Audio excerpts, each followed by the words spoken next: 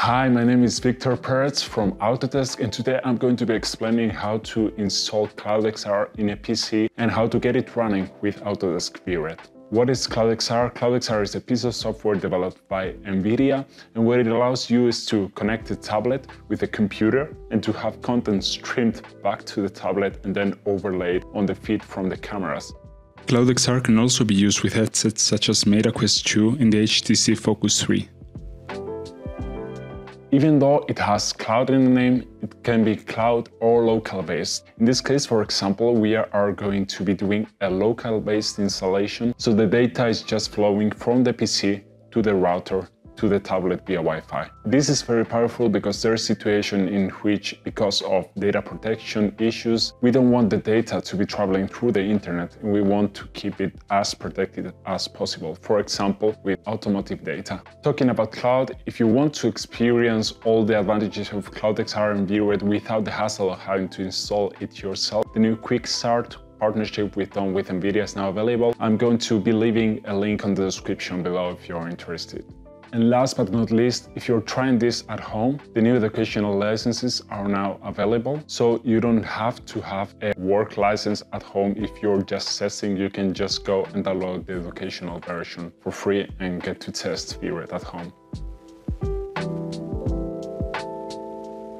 Only some considerations before you do all this setup. It's better to do it in a well-lit environment. Cloud XR uses the environment to track the movements, so the better it can see, the better it can track. Of course, having a lot of light is going to be better, otherwise the tablet is going to have to ramp up the ISO and the image quality will degrade. Of course, if you want realism, you will be needing a 360 HDR image, not an LDR and HDR image of the environment, so that the reflections and the lighting are as accurate as possible. If you're not using an environment of the place where you're positioning the 3D object, in this case, it's going to look cartoony and not realistic. And finally, in this case, we are going to be doing the base setup, but you can use a QR code to position your model. We are not going to be doing the QR code setup in this video. I'll leave this for a future video. Another thing to take into account is that Cloud XR can both work on Android as well as on iOS, so on iPads. When it's working on iOS, it will use the LiDAR. When it's doing it in Android, it's just going to be using the gyro and the camera sensors to track. The only drawback there is that the iOS version doesn't have QR code recognition built in. The QR code allows us to set a 0 point based onto a QR code in the floor, and that is great when you're doing, for example, collaboration with more than one user, because you can have a single 0 point in the scene instead of having to place it manually. If you don't have a QR code,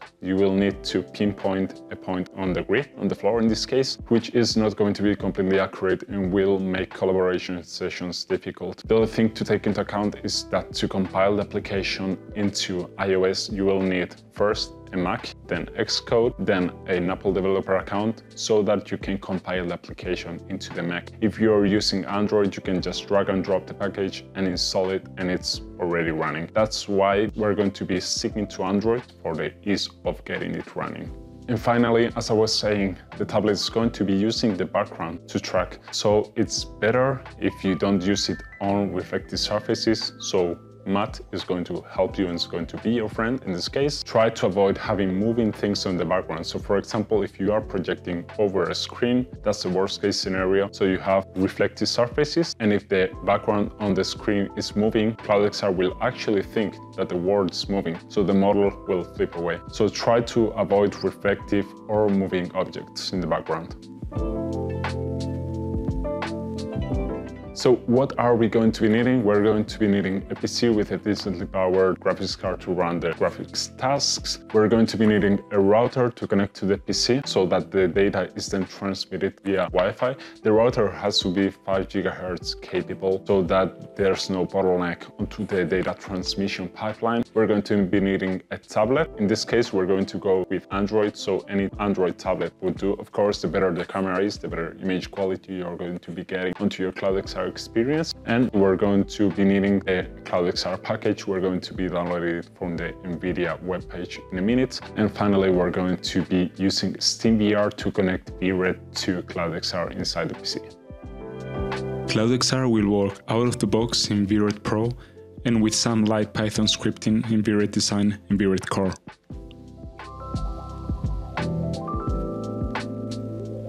Okay, so the first step will be the installation. For this, you have to go to the Nvidia webpage, developer access, and register for an access for Cloud XR.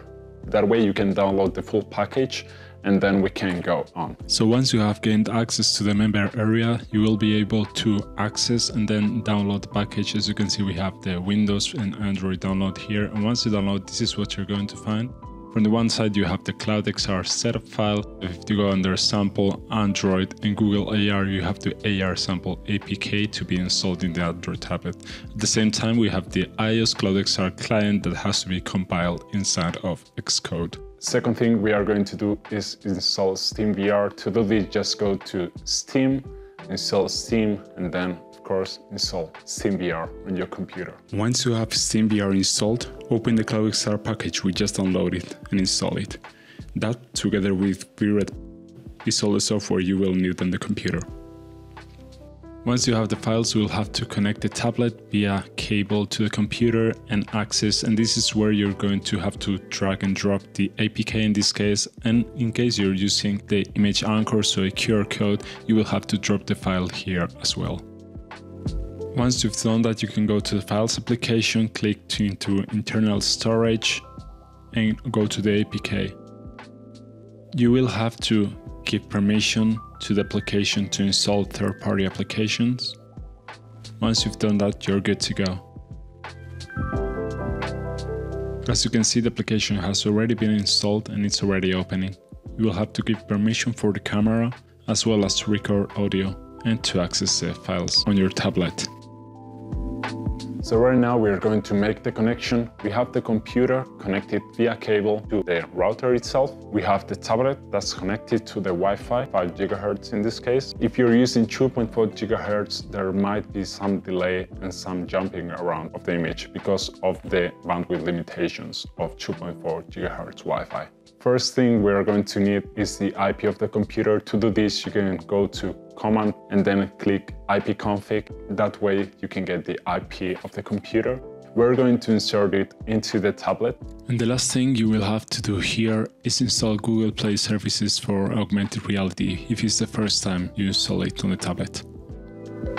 So once it's open, it's going to try to create a grid on the floor. If you have a QR code enabled, this won't happen. It will be just looking for the QR code that you inserted. But as I was saying before, I will be covering this in a future video. So once you have the grid, you just have to touch a point of the grid. That point will be the 0 point of your scene.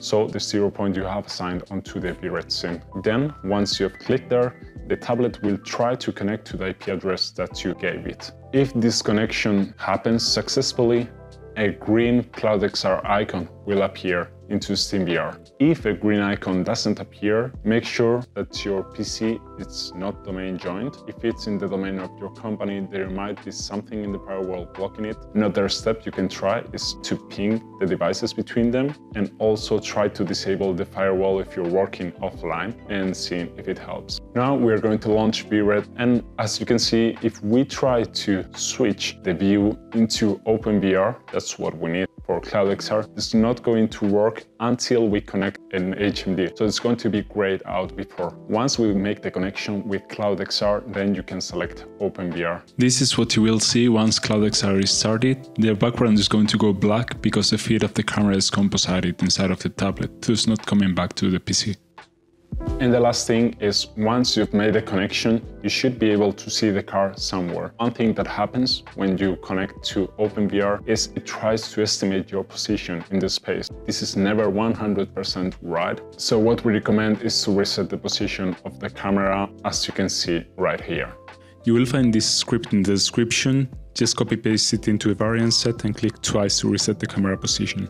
And last but not least, the cameras on the tablet and the camera on Vred can have a different exposure. So if you want the most realism, we recommend playing with exposure until what you see on the tablet looks as real as possible.